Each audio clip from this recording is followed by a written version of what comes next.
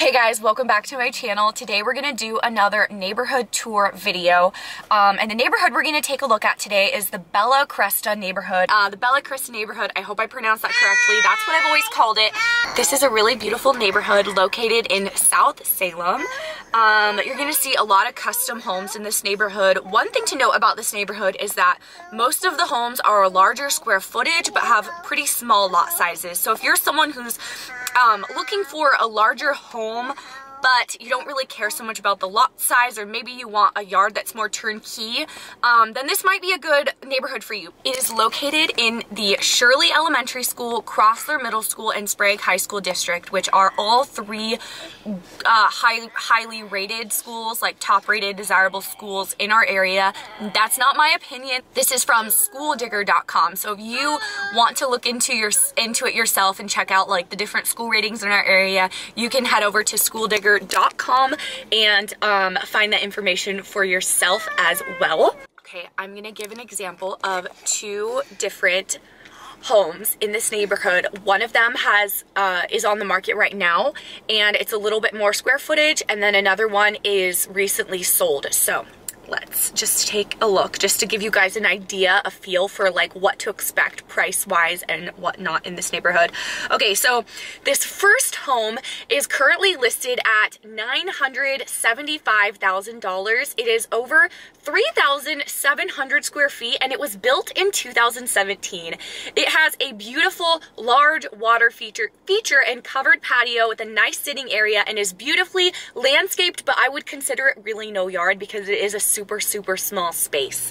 And that's, like I said, what you're gonna see a lot of in this neighborhood. Okay, so the next home, much different price-wise. This next one just sold for $500,000. It is only 1,900 square feet, so quite a bit different there. And it was built in 2011, so it is older than that one that I just shared about. This one has a little patio area, but again, pretty much not much of a yard. Before we get into it, if you are someone who is thinking about making a move to our area, or maybe you already live in our area and you have a home to sell or would like to purchase another property here, feel free to call, text, or email me anytime. I would love to work with you. My husband Spencer and I have a real estate team here in the Willamette Valley, just the two of us, and we would absolutely love to be your realtors if you don't already have one. But now, we got about a 10-minute drive before we get into this neighborhood. This one is probably gonna fall asleep by the time we get there. And let's go check out this neighborhood.